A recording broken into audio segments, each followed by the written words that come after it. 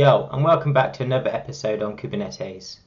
In this video, I'm going to be talking about some of the security stuff that I've been learning recently around the whole security as a service model and my reasons to why I want to try and adapt or build a proof of concept with Kubernetes to utilize the security as a service model. So in today's video, I'm going to be talking about that, but also show a quick example, or as I should say, a demo of utilizing Owasp with Kubernetes.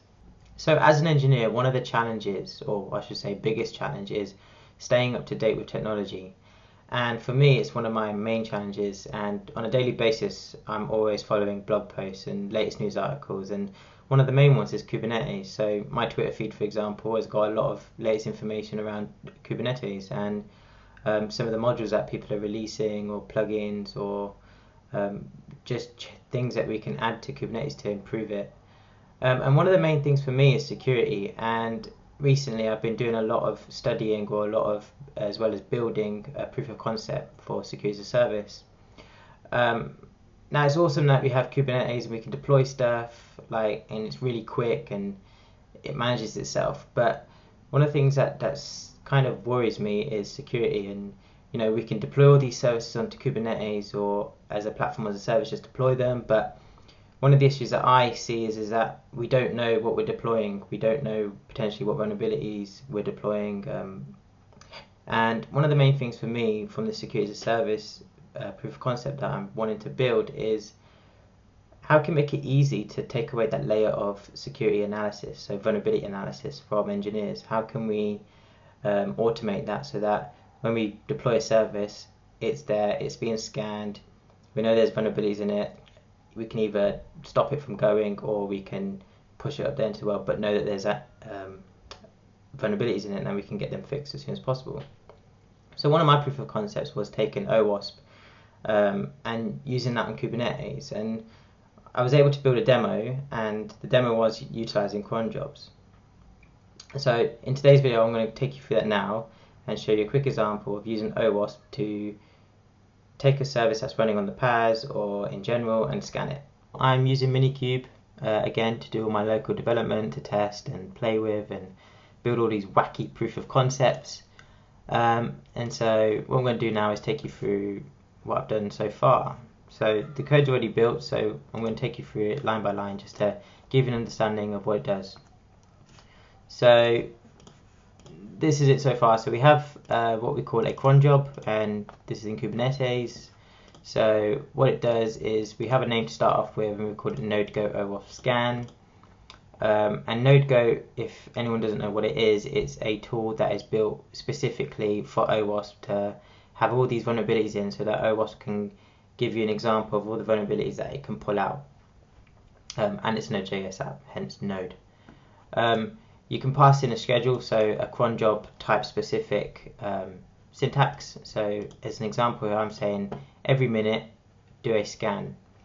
Obviously this is unperformant. Maybe you'd want to do it every night, every couple of nights, or based on a version. Say if you've done one version, you've released another version, but you only want a scan to happen once for that specific version, that can happen. Concurrency policy. If the scan is happening, then I don't want it to create a new pod. I want it to wait for this job to finish and then decide to scan again or whatever. Successful job history limit, I keep this to 1 because obviously if I'm going to have so many of these scans happening, I want it to be tidy. I don't want to have a whole list of jobs. Now you can clean them up, but then you've also got to think about essentially where you're going to export those logs of that stuff. So maybe into Prometheus to create a nice Grafana dashboard, or maybe into Slack, or whatever it is you use, or somewhere to just store these logs. Failed job history limit I've set to 0 because you should really care that it's failed, but in my case I don't care right now. And so then we go into the job template. Now what we do is we reference zap to Docker stable, so we're taking the stable release of Owasp zap, and I'm spawning this new shell because I need to pass in some args, but I also need to throw an exit code so that the pod doesn't keep rebuilding itself, because with Owasp zap it doesn't give you an exit code. With Kubernetes, jobs don't essentially have a way to just stop a job just like that without having an exit code. So in my case, I have to pass in this exit code at the end. So the example is we spawn a new shell, we say zap CLI, we do a quick scan, we set it to self-contained so that it's all inside the Docker container. We set a spider so that it can crawl through the website, and then I don't want an API authentication key set on my Owasp container, so I've disabled that. And then finally, the URL that we want to scan, so nodegoat.herokuapp.com. Now, image pool policy as always, Owasp is massive, it's like over a gig in a Docker image, so maybe always isn't the best, maybe it should be based on the version, and then we give it the name again, so nodegoat or scan. I haven't set any resources because I feel that I didn't need to.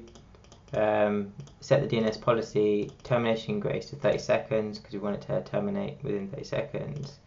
And restart policy is never. So if it does fail, that pod, then for some sort of reason, maybe it couldn't pull down the image, or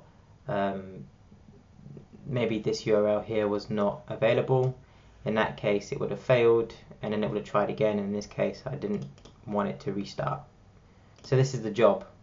Cool, so now that I've taken you through this quick overview of how a job works and how I've built this proof of concept for Owasp, what I'm going to do now is deploy it to Kubernetes. So what we're going to do is, I have this one file here that I created, which you saw in Visual Studio Code, and I'm going to use kubectl create-f Owasp job YAML.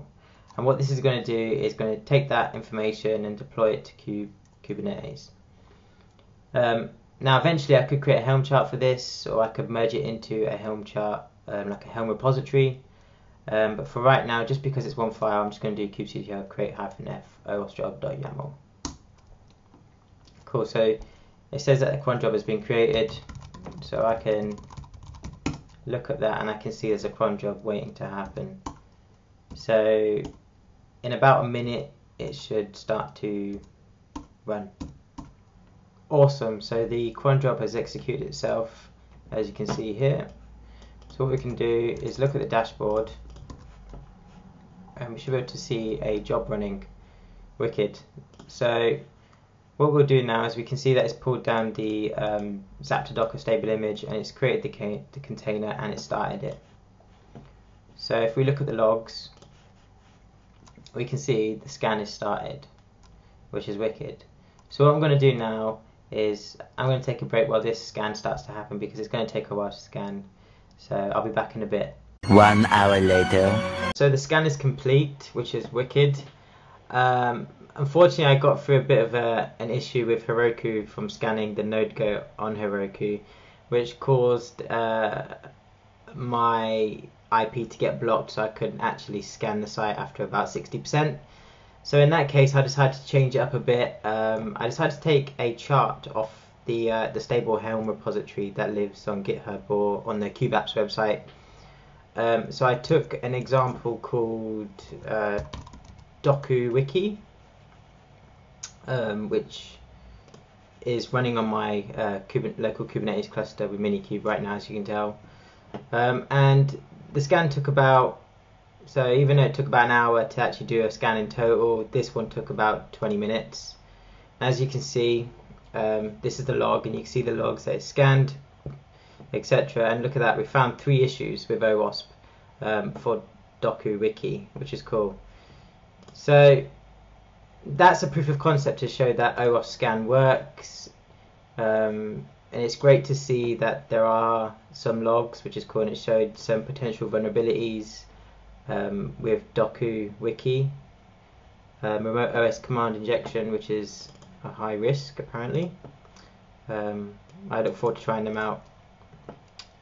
So yeah, awesome guys. So that was just a quick proof of concept of how I decided to get Owasp Zap running on Kubernetes from an automated perspective, and that's with using cron jobs.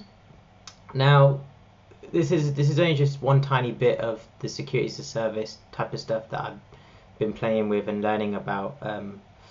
And there's other things like Claire, which you could use to do Docker image layer scanning, and essentially utilizing other things like SNCC for Node.js, where you could scan third-party node module dependencies. As well as that, there's also the whole thing around security at the forefront of the Kubernetes platform as a service type of stuff. So things using like K8 guards to have some sort of security rule set to know that your Kubernetes cluster is, well, secure, or to secure to an extent, that is. So yeah, Owasp was one of my concepts that I wanted to smash out and get working. I am debating if to create a Helm chart for it and open source that. It would really be just the job itself and a values file that essentially gave different things, such as if you wanted to do a front-end journey scan or an API scan, and making it so you can choose when to scan, etc. As always, guys, make sure you comment, like, and subscribe. I'll see you in the next episode. Peace.